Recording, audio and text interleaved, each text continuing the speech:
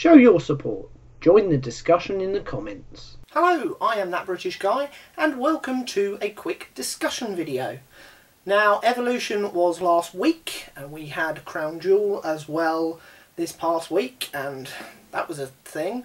But more specifically with Evolution I want to focus, and I also want to focus on two of the champions, namely Ronda Rousey and Shayna Baszler. Now, when these two came into the WWE company, there were many similarities between them, but I also want to talk about some of the differences because I feel that Shayna Baszler is performing her role better than Ronda Rousey. And I just kind of want to open up a discussion with this, let you guys know my feelings, and if you want to sound off in the comments below and basically argue against me for being wrong, then feel free.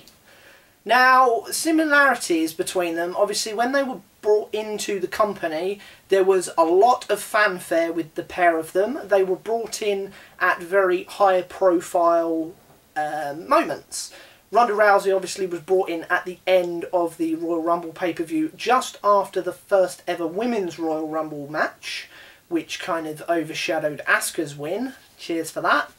And Shayna Baszler was brought into the first Mae Young Classic tournament in 2017 and managed to make it all the way to the final before losing to Kairi Sane.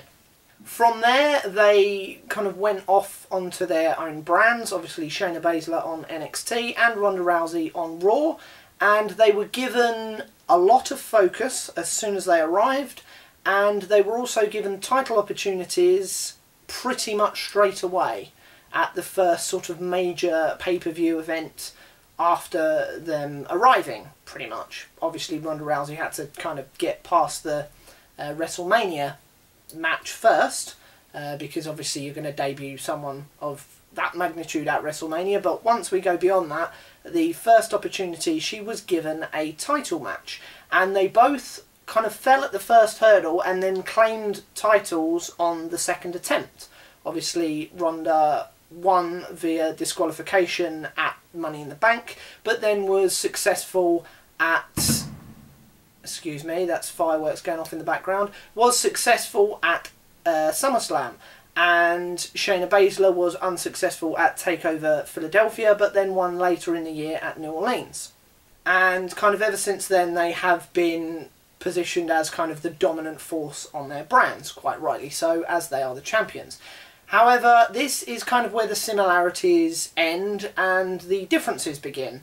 So if we start off with Ronda Rousey, my main issue that I have with her is she has sort of two moods, if you like. She goes from smiley, happy, wavy Ronda Rousey, I love being here, waving to the crowd, and then she transitions into mean face, gonna break your arm, which is kind of jarring. I kind of see that they want to position her as somebody who can connect with the audience, but also show her as being a badass.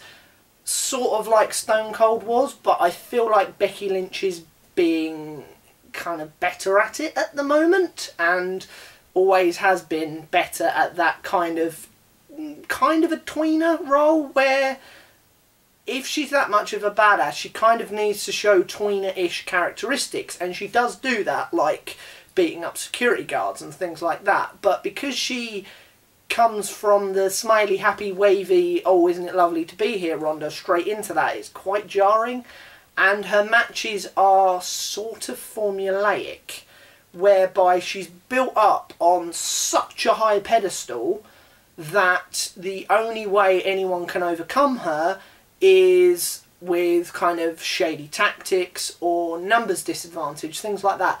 But the problem is that kind of catches her unaware immediately, and the commentators are putting this over as her inexperience. But obviously she's been doing this for quite a few months now, and she's still falling for the same tricks again and again.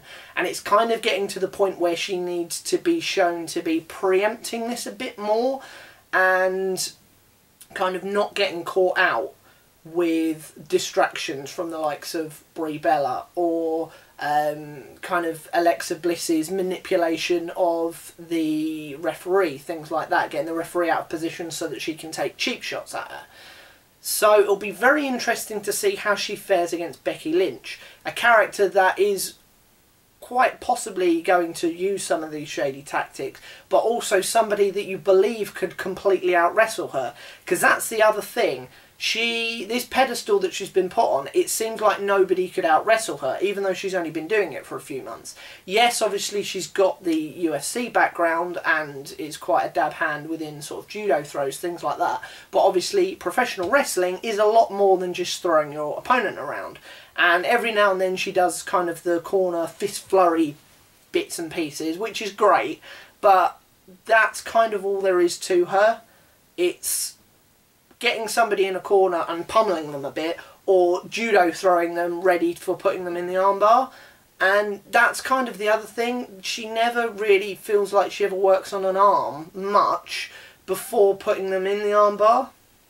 Whereas if we move over to Shayna Baszler's character, it's very consistent. Her promo work is a lot better, I think, or at least a lot more consistent than Ronda Rousey's. Ronda Rousey's been better of late, but still quite inconsistent, whereas everything that Shayna says I believe. And I believe that she could basically take any opponent that is thrown in front of her and snap them in half and not care that she's done it. No part of her character is different at any point from when she's talking, from when she's even just walking down to the ring, or when she's involved in a match.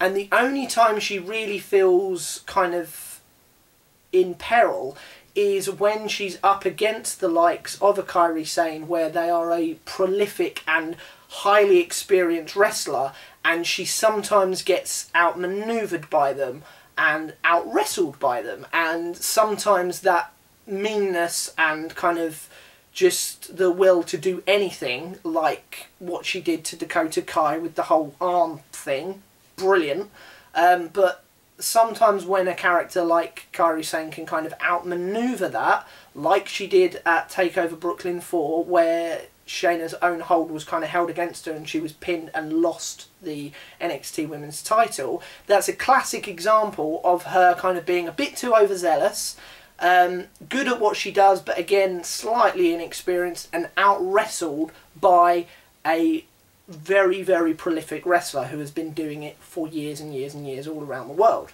Now obviously she's countered this slightly by taking on Marina Shafir and Jessamine Duke to kind of have her back now, and the three of them together can kind of protect each other in that, and obviously the aura that she's built up for herself, she can kind of transpose that onto the other two.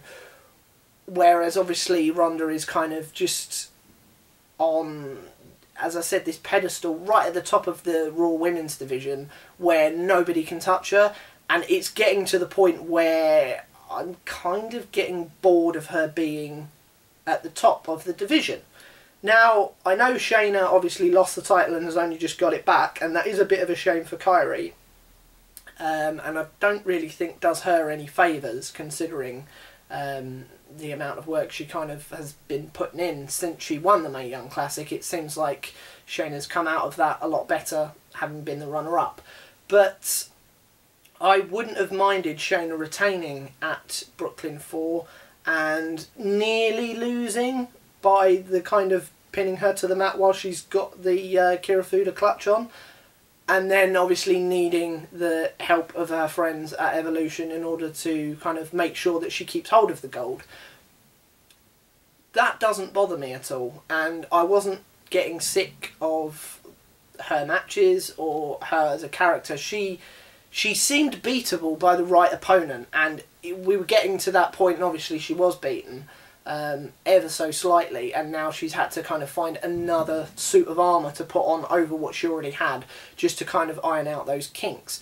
But because she's not Mrs. Invincible, if you like, it makes it slightly more interesting, because she is able to be beaten by the right opponent, and you're not quite sure who that's going to be or when that's going to be.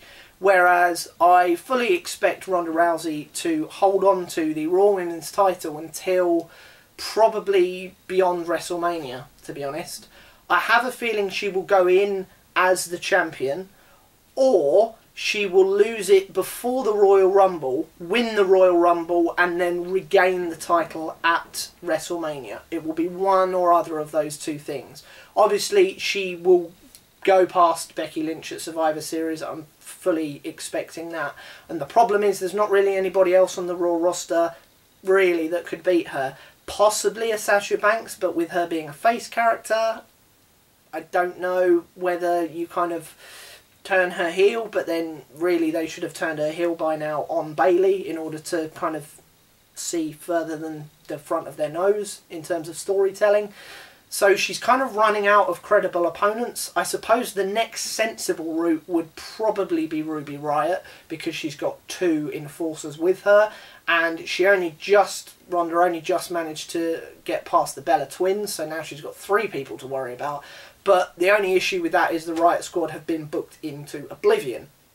So because she is on such a high pedestal, I don't care. And I'd much rather see Shayna Baszler matches. I'd much rather be invested in her storyline going forward.